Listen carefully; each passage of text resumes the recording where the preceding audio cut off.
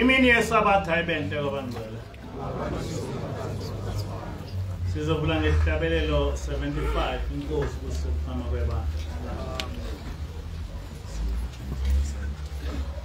Kosinika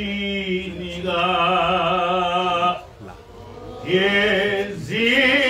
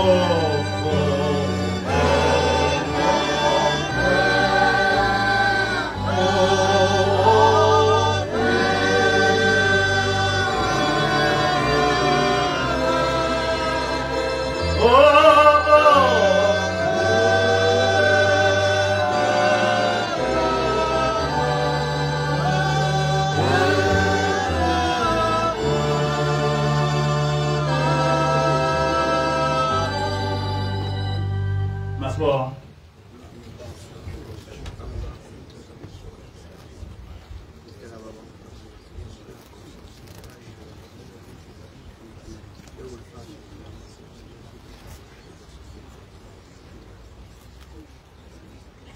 Mary.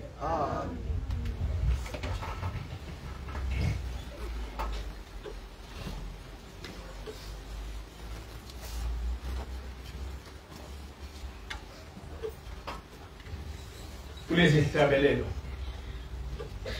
ekade sihlabelela uthi ushembe Nkosi nika izindlebe zethu ukuzwa izwi lakho. Ngamanye amazwi ushembe uthi Nkosi senze ukuthi uma kushunyelwa sikuzwe okushunyelwayo. Uma lokhu okushunyelwayo sesikuzwile bese sibamba imiyalo yakho, sigcine imithetho yakho. Noma ngabe imithetho yakho ilukhuni, kodwa sibambe singasoki kuyo. Uthi ke noma sibamba liphunyuka masingayeki. Noma imithetho yakho Nkosi ilukhuni siye sithi sesibambile bese sithola sesehlulekile, kodwa sifundise ukuthi usenze ukuthi sibambe imithetho yakho singayeki. Why? Uthi ngokuba umthetho wakho uludondolo oluhle olubanika ithemba abaluphetheyo. Umthetho wakho uludondolo oluhle olubanika ithemba abaliphetheyo. Angazi ukuthi le nkulumo abanye abantu bayizwa kanjani. Ngazalwa ngikholiwe, kodwa sengikholwe kabili. Kodwa ngikholwa enkolweni eyodwa, kodwa sengikholwe kabili. Ekukholweni kwami kuqala ngangicabanga ukuthi ngikholiwe, kodwa ngiyibuze manje ukuthi ukube ngafa ingilosi ingakafike ngangiyongena emzulwini. Uma ngafa ingilosi ingakafiki ngangiyongena emzulwini, ngoba ngangikholiwe ngokucabanga kwami. Kodwa mase ngibuka manje ngiyabona ukuthi ngangakholiwe,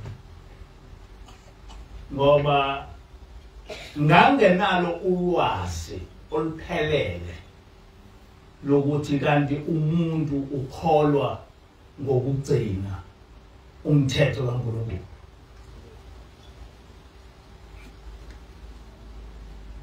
Lolo lwazi was lacking. Noma ngangikholiwe, kodwa ulwazi lokuthi ukukholwa ukugcina umthetho kaNkulunkulu lwalungekho. Into yokuqala leyo. Owesibili, naleyo mthetho eyayibekiwe ukuthi ngigcine ngangingayigcini, futhi ngingaboni ukuthi angigcini. Ngize ngaqala ukubona ukuthi angikholiwe ngenkathi kufika ingilosi. Ngaqala ukuqonda ngomthetho kaNkulunkulu ngenkathi kufika ingilosi phambi kwethu. Ngiyakhumbula ukuthi ngakhula ngikhuliswa umuntu owayekholiwe kakhulu, umama. Kodwa ngenkathi umama ehamba emhlabeni sahlubuka ekukholweni. Kodwa ngenkathi sihlubuka ekukholweni asibonanga ukuthi sihlubukile, sahlubuka sisesontweni. Ngoba umama wami wawungeke umthole enza iphutha ekukholweni. Wawungeke umthole umama ekhuluma ngendaba yokuhlabela amadlozi. Wawungeke umama umthole ekhuluma ngendaba yesangoma. Sakhula thina isangoma sesaba, masa siqhamuka sasibaleka. Kuthina isangoma nengulube kwakuyinto eyodwa. Sasiyinto esiyesaba kabi. Ngithi kwethu kwangenzeki ukuthi kushone ilanga ungacishiwe umlilo.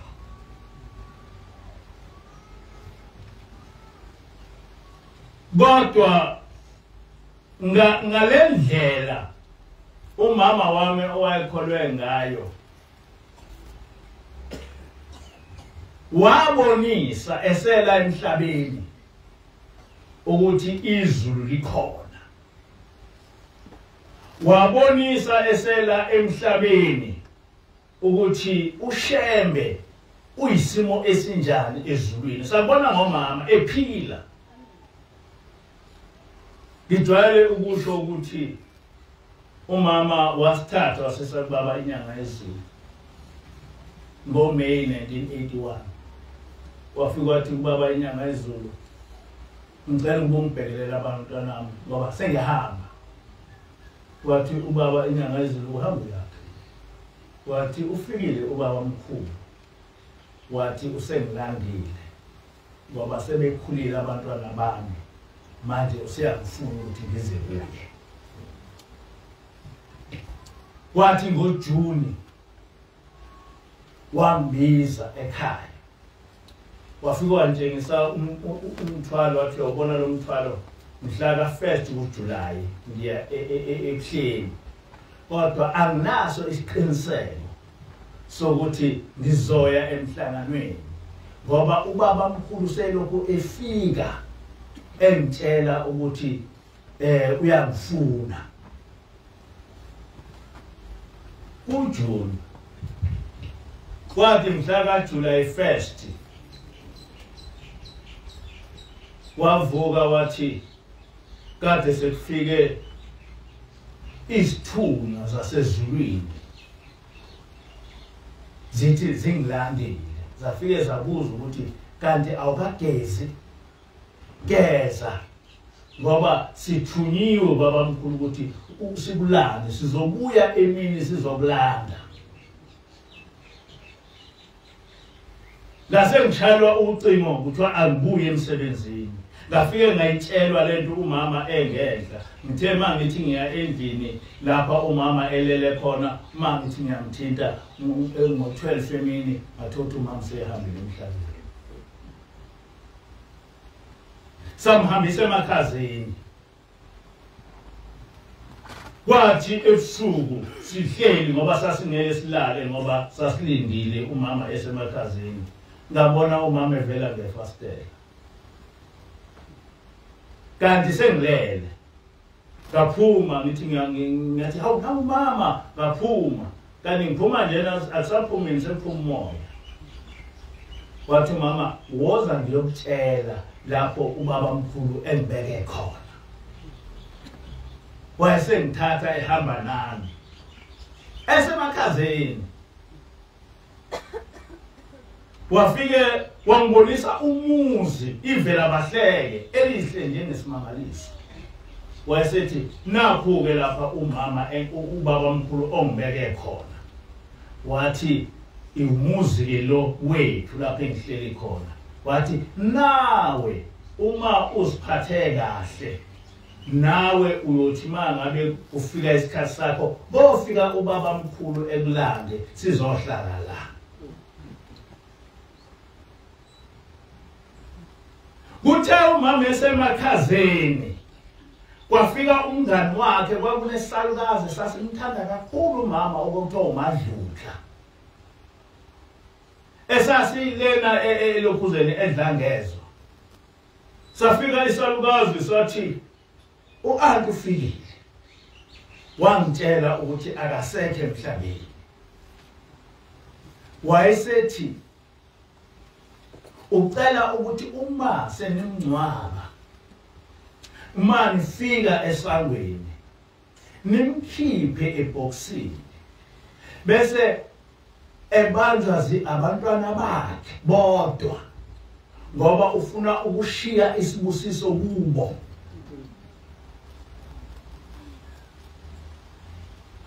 kufika umuntu obengakaze etshelwe ukuthi umama akasekho uthi ufikile u-anti ebusuku kimi wafika wathi akasekho emhlabeni ucela ukuthi uma sesimngcwaba uma sifika esangweni simkhiphe ebhokisini bese ebanjwa ngabantwana bakhe ngoba ufuna ukuba eshiye isibusiso kubo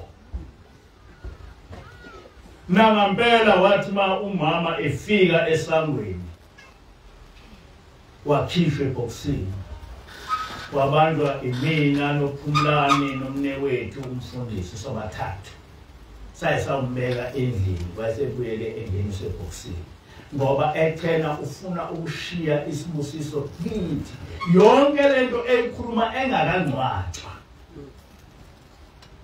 mhla umama engcwatshwa noma ngosuku lokungcwatshwa kwakhe ngendlela amakhosikazi ayisina ngayo ka14 ngoba nawo wawatshela ukuthi u14 wami wokugcina lo sengiyahamba ubaba mkhulu sefikile wathi ungilandile ngaqala phansi ngakholwa ukuthi kanti lento ikhona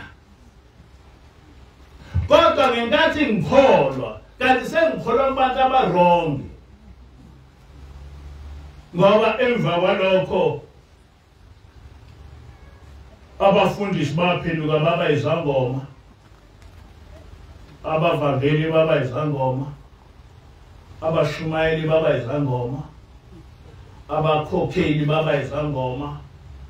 Wathola ukuthi yonke into isesebenza njena ukubona, sesebenza njena ukubhula. Kwagcina ebandleni lamaNazaretha isangoma kuyinto emukelekile. Kwagcina ebandleni lamaNazaretha ukubhula kuyinto ebalekile. Sagcina sesihlala nabantu othi uhlelo ulalela inkonzo uyamuzwa ngapha usiyabhonga khona la esontweni. Ngokuncane kwethu sangabona ukuthi lento esiyenzeka isiphumile endleleni kaNkulunkulu. Sasesibona ukuthi abazali bethu kwakungabantu nje amaNazaretha kudala, sangayithatha lento ukuthi hayi laba abantu bahlubukile.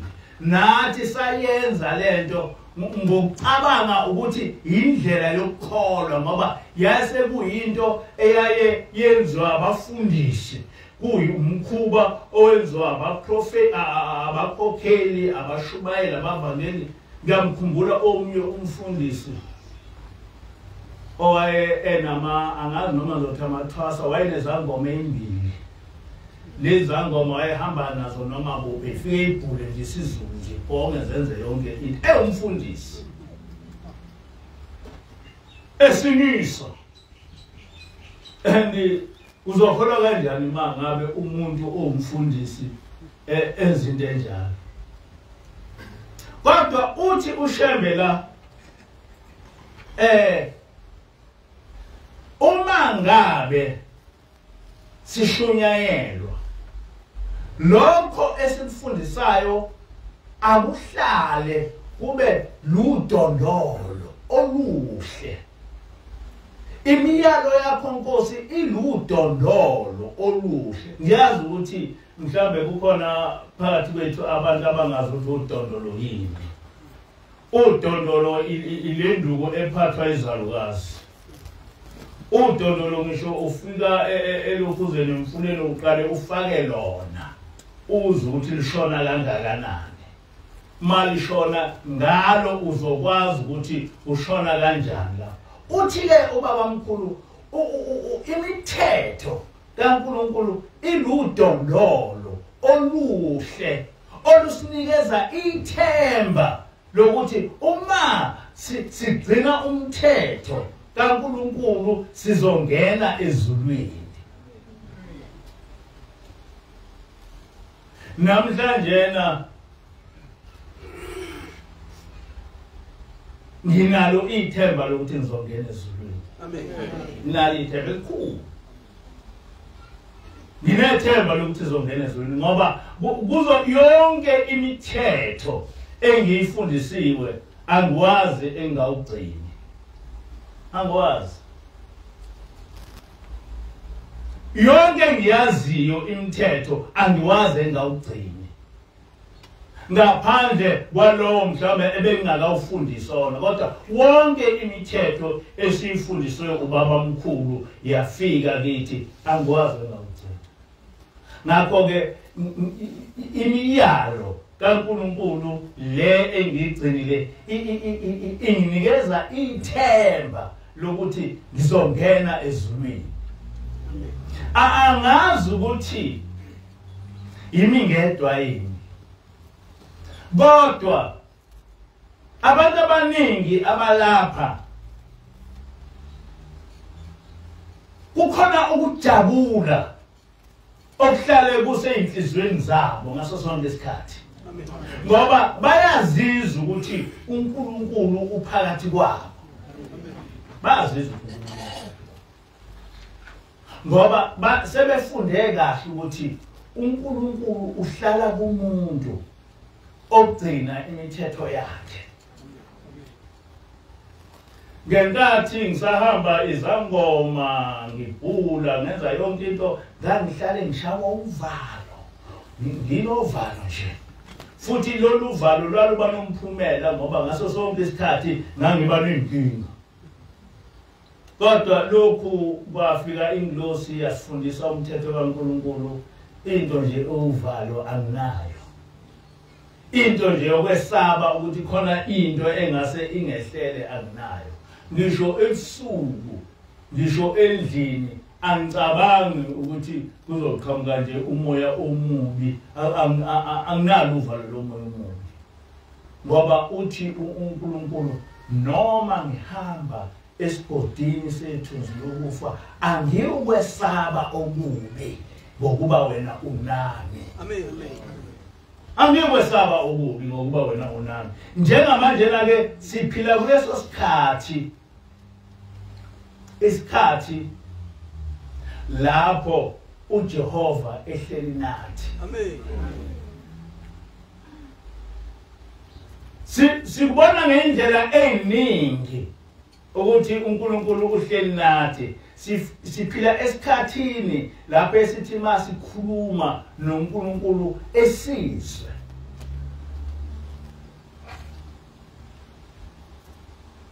siyazi manje ukuthi uNkulunkulu uhleli nathi ngoba uma uNkulunkulu ekhuluma nathi sicela into uyasizwe into enkulu engenzeki sike sacela into it seems impossible ukuthi yenzeke sacela ukuthi asingafi sibulawa coronavirus nezihlobo zethu eseduze bethu mazingafi sikusho lokho abantu befa ngapha nangapha kithi ngaso leso sikhathi kodwa yafika ingilosi yathi celani ukuthi ningafi nina celani ukuthi nezihlobo zenu eziseduze kwenu mazingafi yabona lento eyithi ingilosi asicele seemed impossible ukuthi kungenzeka kanjani ukuthi abantu bonke befa yonke indawo ngisho amasonto ngisho abafundisi ngishoni abantu befa bese kuthiwa thina asicele ukuthi singafi kodwa sanikela sacela lokho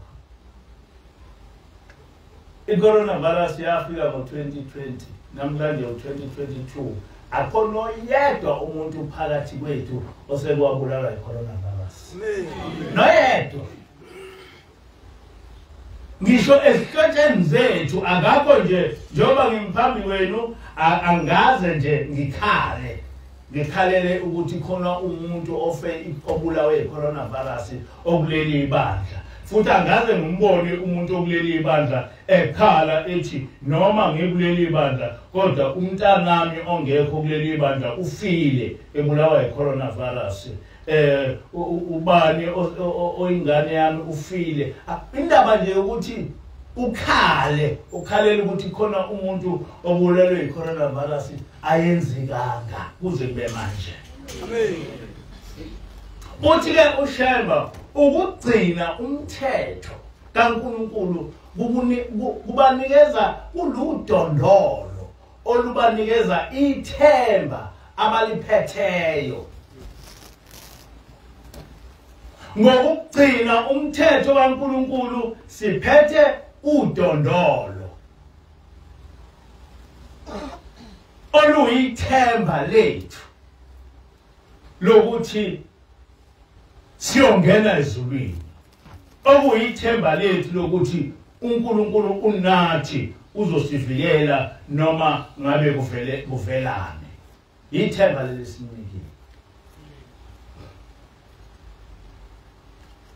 ngithena isihloko salenkomo uzosithi uNkulunkulu omuhle uNkulunkulu ohlala nabantu ngifisa ukuthi oqala ngifunde incwadi kaExodus 3 verse 7 and 8 uJehova wathi ngibonile ukuhlupheka kwabantu bami abaseGibhithe futhi ngikuzwile ukukhala kwabo ngenxa yabacindezeli ngehlile ezulwini kuzobakhulula ngehlile ezulwini ukuba ngizobakhulula. Ngaphambili uNkulunkulu wayesezulwini, kodwa wehla ezulwini wazohlala nabantu ukuthi ezobakhulula. Kodwa ngenkathi uNkulunkulu ehla ezulwini ezokhulula abantwana bakwa-Israyeli, ngoba uNkulunkulu umoya, abazange bonke abantwana bakwa-Israyeli bambona, kodwa wabona uMose. Uma esebona uMose, bonke owayekukhuluma ukuthi abantwana bakwa-Israyeli fanele bafundiseni nezimangaliso wayezenza ngoMose, ngoba wehlela kuMose, wehla weza kuMose. Ngisho efika kuFaro ethi uyofike uphendule induku uyenze inyoka, waqala uNkulunkulu wathi kuMose, thatha le nduku. Wayithatha uMose induku. Uthe mase iphethe induku, uzobe uhamba nami. Le nkulumo yokuthi uNkulunkulu omuhle uyahlala nabantu yakhulunywa ubaba ilanga.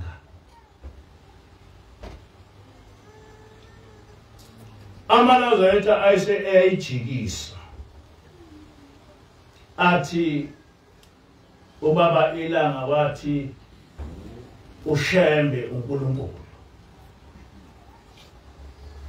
Ngifisa-ke ukuthi namhlanje ngiyifunde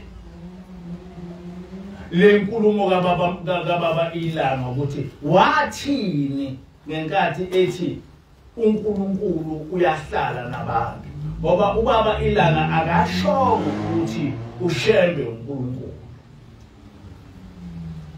Uthi ubaba ilanga, uma le nkulumo uzayithola ku page 57 yencwadi kaMnyandi, uthi ngesabatha eledlule ngakhuluma kancane ngizama ukunikhumbuza ukuthi uNkulunkulu lo enibuthene ngaye menzeni abe uNkulunkulu wenu.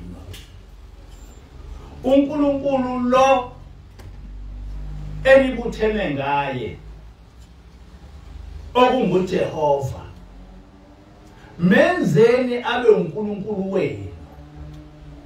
Uma uNkulunkulu engesiye uNkulunkulu wabantu akasizi lutho. Selokhu kwadalwa izulu nomhlaba uNkulunkulu wayekhona. Noma ushembe engakafiki kulomhlaba uNkulunkulu wayekhona. Kodwa engasizi ngalutho uNkulunkulu omuhle ngohamba nabantu. uNkulunkulu omuhle yilowo enikwazi ukuzibika kuye.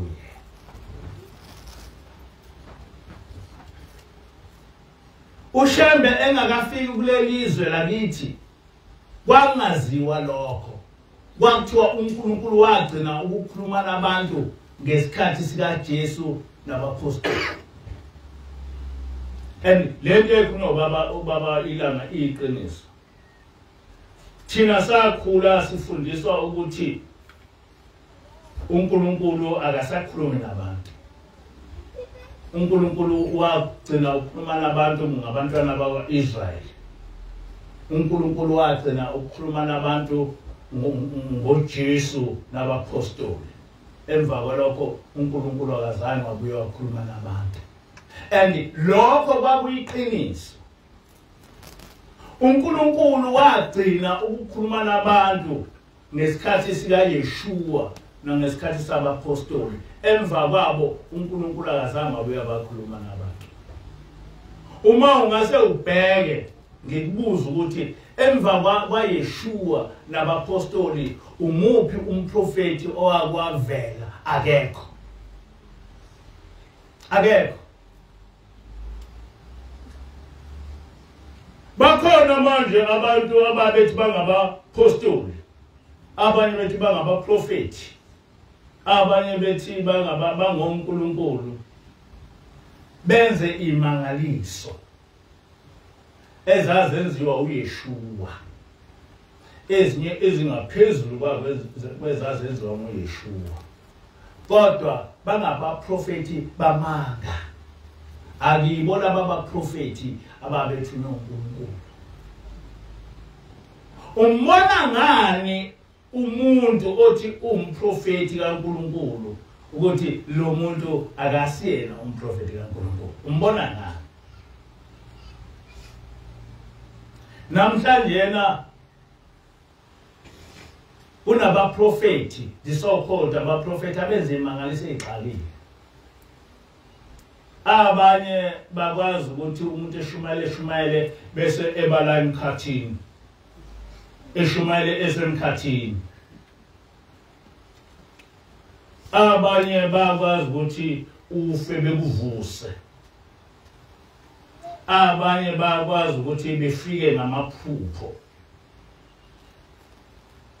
Ngangizwa omunye unkosikazi wathi kwenye ivideo ekhuluma ngokuthi omunye umprofeti, kulaba profeti abafile wayedume kakhulu, angizokumbiza ngegama niyamazi, ethi wayefika kwengephupho, esho yonke into ukuthi embiza ngephupho, waze wayofika kuye, kodwa uthe mayefika kuye wamdlwengula, kodwa wafika ngephupho.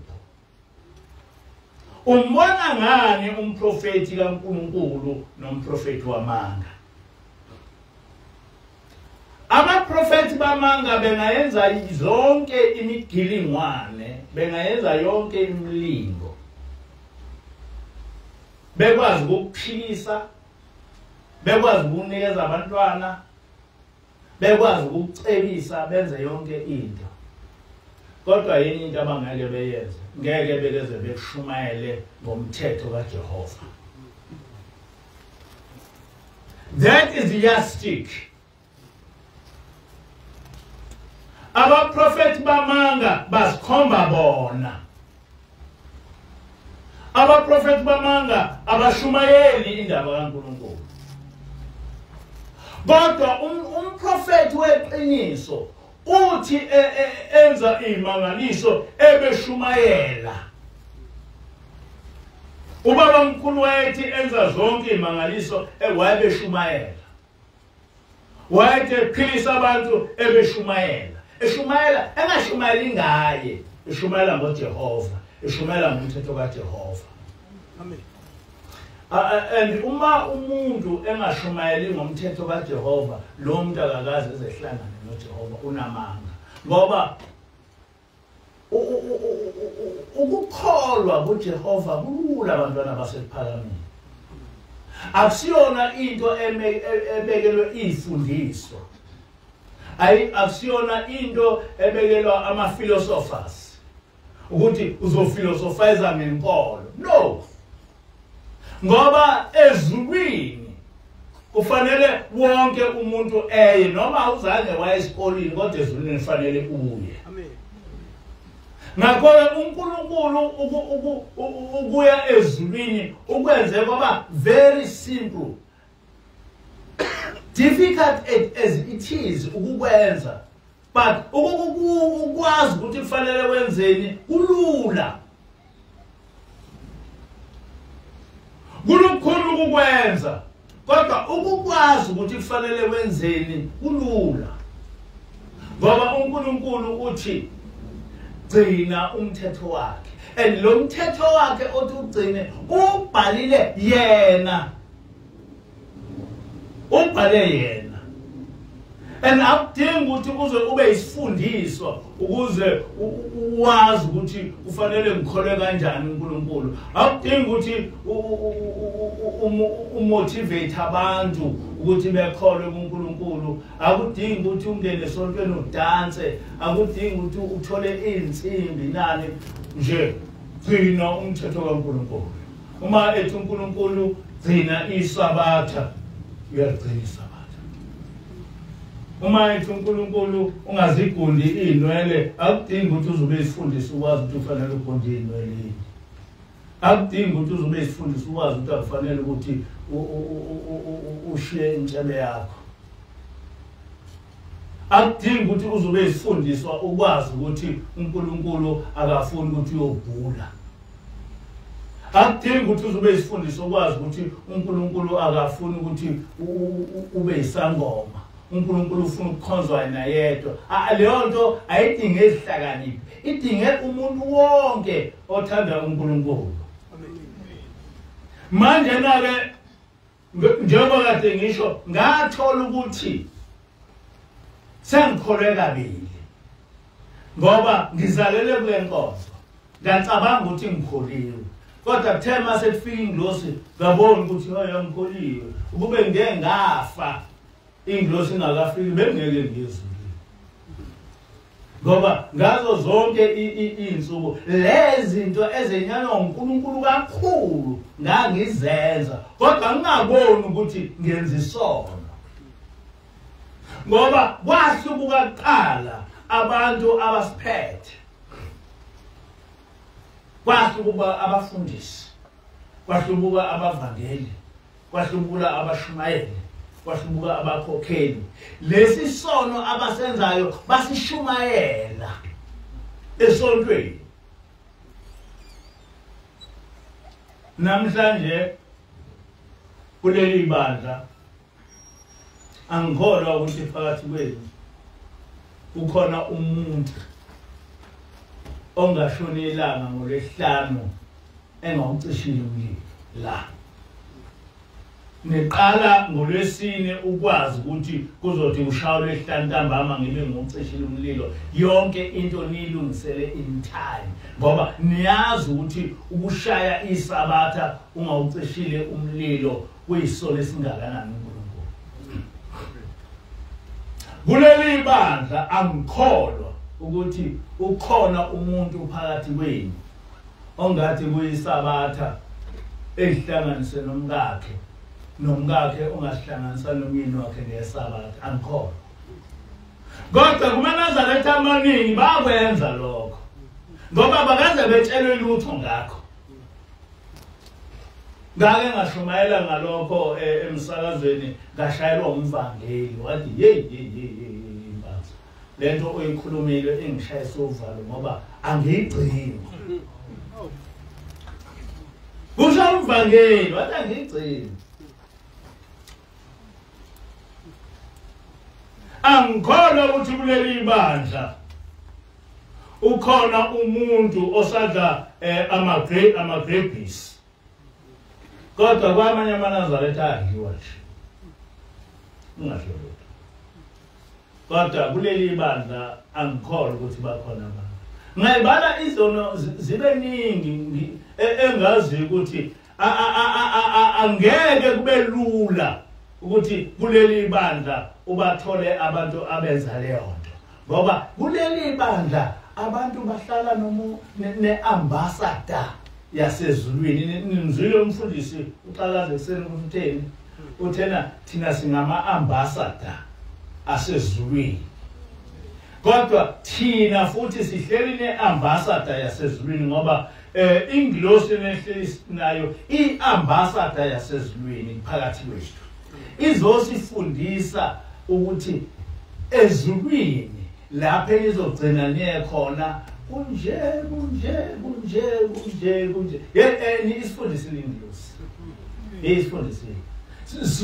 Soyela nje esihogweni. Kodwa sifundisiwe. Safundiswa i-ambassador yasezulwini. Yenza kithi yazosifundisa physically. Hayi no yena nje umuntu phakathi kwenu oyothi ma efa ekulahlweni uyobe udalele ukulahlwa. Ngoba ingilosi isitshele izinto ezintathu. Yathi celani ukuthi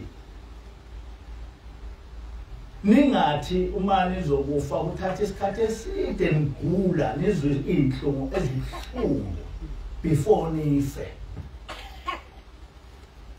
yathi okwesibili celani ukuthi ningafi nibancane nikhule njenganangu ubaba umbovu. Okwesithathu nicele ukuthi uma senifile ningayi ethunweni nivele nife niqonde ezulwini. Amen. Lokho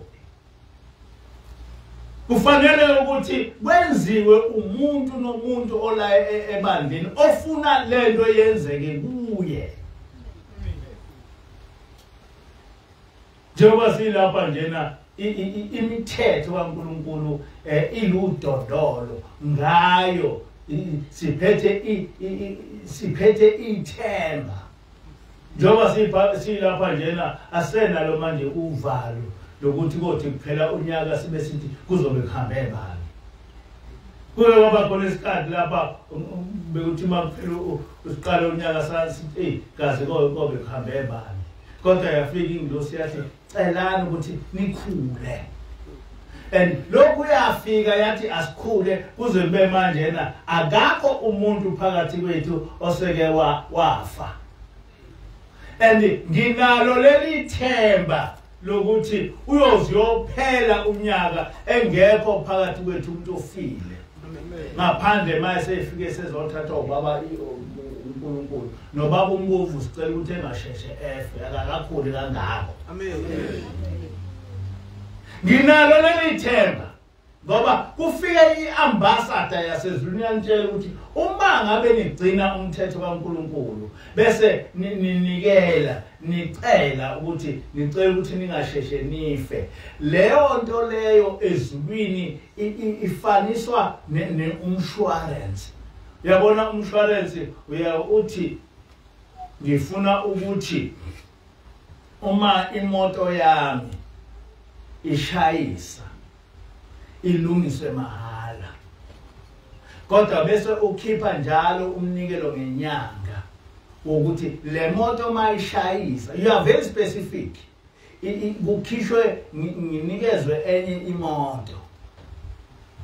Ukhiphe umshwarensi ngenyanga ukuthi le ndlu yami ngifuna ukuthi uma isha ngibuye nginikezwe imali yokuthi ibuye ibe sesimeni sayo. Ukhiphe umshwarensi ukuthi uma ngifa ngifuna ukuthi abantwana bami beqhubeke nempilo. Ngishiye imali engaka umshwarensi nto umshwarensi. Ithi-ke ingilosi-ke ukhona umshwarensi wasezulwini kumuntu kodwa okholiwe. Hayi ukuthi ngathi isidakwa nje ungakholiwe bese uthi uzoba nomshwarensi wasezulwini ungamkhonzi uNkulunkulu. Cha. Kodwa ithi ingilosi noma ukholiwe kuyenzeka ukuthi uvele ushayiswe imoto nje. Ukholiwe kuyenzeka ukuthi ufe uye ethuneni. Ukholiwe uyaba nebhadi. Kodwa uma ukholiwe bese uba nomnikelo for a specific angel ezohlala ikubheka. Ithi lo muntu uyanginikelela. Unginikelela ukuthi ngimbheke ukuthi engasheshefe. Lo muntu uyanginikelela. Unginikelela ukuthi uma efa ngimhlangabeze ngisezulwini. Lo muntu uyanginikelela. Unginikelela ukuthi uma ngabe esenqunyiwe ukuthi efe engazizwi inhlungu ezingaphezulu kokwenza. So lezi ingilosi oyinikelela njalo ziyafana ne-installment onikelela ngaso imoto yakho yomshwarensi wakho. Yikho sithi umshwarensi. Kodwa lona umshwarensi womphefumulo wakho. Lokho sikufundiswe umuntu ovela ezulwini, hayi ukuthi umbono womprofeti noma umbono. Ufika ingilosi physically yafika yahlala nathi yakhuluma nathi yaba umuntu ebantwini. Amen. Uthi-ke ubaba ilanga uShembe engakafiki kulelizwe lakithi kwakungaziwa lokho kwakuthiwa uNkulunkulu wagcina ukukhuluma nabantu ngesikhathi sikaJesu nesabapostoli. Kepha lokhu uShembe afika kulomhlaba seniyakwazi ukucela izinto aniphe. Seniyakwazi nokucela abantwana benu nokucelela abantwana benu izinto uNkulunkulu abaphe. Seniyakwazi nokucelela abantu bakini abasemathuneni izinto ezinhle uNkulunkulu aniphe zona, kanjalo nabasemajele. Yes. La siyanikela sicelele abantu abasemathuneni abazinhloko zethu ukuthi uNkulunkulu ebakhumbule nangampela bakhumbule.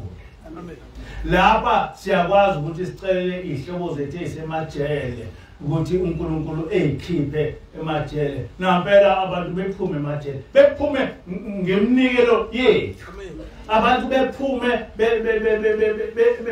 bephume ehluphekeni sebafa, bephume ngemnikelo yethu. Lokhu kwafika uShembe, lokho sekuyenzeka. Kodwa kuyo yonke leminyaka kusukela uJesu wahamba emhlabeni, uNkulunkulu wayehlala ezulwini. uNkulunkulu omuhle, uNkulunkulu ohlala nabantu. Amen. Uthi-ke uShembe, ngesabatha eledlule bengikhuluma khona lokho nje ukuphela, ukuthi ningakhohlwa ukuthi uma uNkulunkulu lo kaShembe engesiye uNkulunkulu wenu angeke anisiza ngalutho. Uma uNkulunkulu lo kaShembe engasiyena uNkulunkulu wenu angeke anisize ngalutho. Lo uNkulunkulu kaShembe wehla ezulwini wazohlala nathi, njengoba nangesikhathi sabantwana bakwaIsrayeli uNkulunkulu wehla ezulwini wazohlala nabantwana bakwaIsrayeli, wahamba nabo iminyaka engamashumi 4. Ngenkathi uNkulunkulu ehleli nabantwana bakwaIsrayeli kwenzeka zonke imangaliso. Abantwana bakwaIsrayeli emini babehamba nefu, ebusuku kuqhamuke umlilo ukhanyise yonke indawo.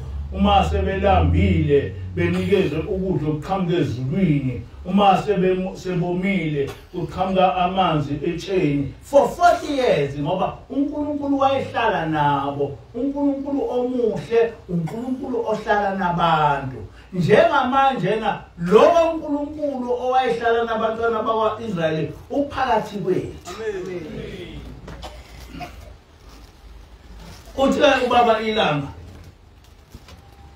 bengizama ukuba nginikhumbuze ukuthi uShembe wayeze emhlabeni ukuthi abantu baphenduke babe abantwana basezulwini, bahlale noNkulunkulu, uNkulunkulu ahlale nabo, nabo bahlale naye. uShembe wayeze emhlabeni ukuzoshumayela. uShembe wayeze emhlabeni ukuzoshumayeza abantu kuze ukuthi uma behamba emhlabeni ezulwini bafike baba abantwana basezulwini, bafike bahlale noNkulunkulu, uNkulunkulu ehlale nabo, nabo bahlale naye. Hayi ukuthi uShembe owaye uNkulunkulu, uShembe weza noNkulunkulu. Iyezwakala leyo.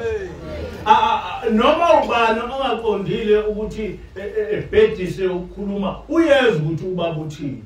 Uthi bengizama ukuba nginikhumbuze ukuthi uShembe uthi, ngixolise ngixolisa lapho, uthi ngesabatha eledlule bengikhuluma khona lokho nje kuphela, ukuthi ningakhohlwa ukuthi uma uNkulunkulu lo kaShembe engesiye uNkulunkulu wenu angeke anisize ngalutho. Ubaba ilanga wakhuluma ngoNkulunkulu kaShembe, akazange wathi uShembe uNkulunkulu. So uma ubaba ilanga ethi uNkulunkulu uhlala nabantu, uNkulunkulu omuhle, uNkulunkulu ohlala nabantu, wayengasho ukuthi uShembe uNkulunkulu, kodwa wayethi uShembe ufike noNkulunkulu. Amen. lokho kufanele niqonde. Uthe ubaba mkhulu, uthi ke ubaba Ilanga, manje ngizama ukuthi lo Nkulunkulu kaShembe, lo Nkulunkulu wasephakameni, akabe nguNkulunkulu wenu, angabi nguNkulunkulu kaShembe kuphela. uNkulunkulu akakwazi ukuvula inhliziyo yakho angene, akakwazi futhi nokukufaka ozankosi akubophe ukube wenze intando yakhe.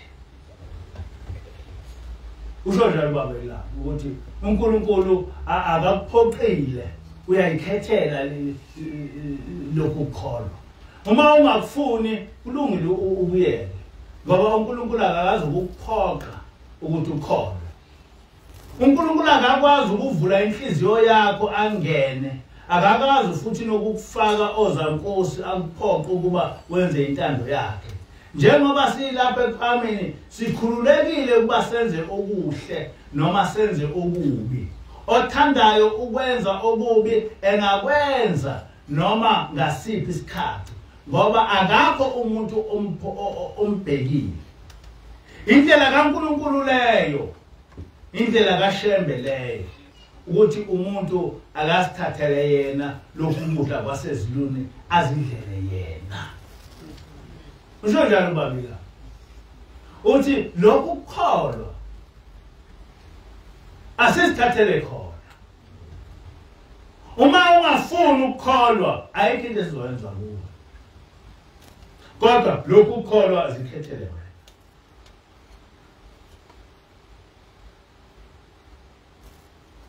Umuntu akasithathele yena uNkulunkulu, akasithathele yena uNkulunkulu, angafunzwa muntu. uJesu uthi, bheka ngimi ngasemnyango ngingqongqotha, uma umuntu ezwa izwi lami avule kuye, ngiyakungena kuye ngidle naye, naye adle nami. Isambulo 3:20. Lapha sisenkolweni yokuzikhethela. Ningaduki eNazaretha, akukho lutho esize ngalo lapha ephakameni. Akukho umsebenzi esize ngawo. Asizile lokuzosonta, nokuthandaza, nokuzobonana. Kodwa siyahamba, singabantu abahambayo, asihlezi siyahamba. Ngishilo last week. Ngathi singakwenza konke, kodwa manje sikhumbula ukuthi njengoba silapha njena asizile sontweni, asizile ukuzobonana, kodwa siyahamba. Njengoba sihamba njena sizofuna indlela ukuthi njengoba sizohamba njena sizohamba ngakho yini le ndlela, njengoba sihamba njena sihamba ngayo yini indlela. Lokho sizokufuna kuphela kupho. Sithwele imithwalo, siya ekhaya, siya ezulwini. Ukuza kwethu lapha ephakameni sifuna indlela eya ekhaya ezulwini. Akukho lutho ke okunye esize ngakho. Njengoba usho njalo babila ukuthi njengoba size lapha ephakameni sizofuna indlela yokuthi sihamba ngakho yini, ngoba vele siyahamba. Bakhona abanye abeze ngokugula nokuzocela abantwana, kodwa abantu abaningi abakhona lapha bangabantu abathwele imithwalo, kodwa ababoni bona. Singabantu abahambayo, kepha indlela ilukhulu ngoba idlula ethuneni. Indlela eya ezulwini idlula ethuneni. Abaningi bafike bengedluli ethuneni, bafike bahlale khona, libabambe ithuba, bengabi namandla okuqhubeka. Niyayibona ukuthi le nto sasitshelwa ingilosi liqiniso. Ithi ingilosi, celani kuNkulunkulu ukuthi uma ufa ungayi ethuneni. uShembe uthi indlela eya ezulwini yedlula ethuneni, Kodwa abantu abaningi uma befika ethuneni abedluli. Ithi indosi nina-ke musani ukuya ethuneni. Anithi manifika, anithi ma umphefumulo wenu uphuma bese kuvele niqonde ezulwini. Njengoba kwenzeka umama wami. Umama wami azange waze wayethuneni. Kwafika nje amakhosikazi asezulwini athi simlandile. Sesiya nawe ezulwini. Wathi engakangcwatshwa. Engakayi nje ethuneni wayeseyongitshela umuzi okuwona. Nathi-ke asilwele lokho ukuthi uma nje sengihamba ngazi ukuthi ngiyahamba. Uma ngifa ngingayithuni. Ihlala 235 inkosi msukuma. Ngohamba emhlabeni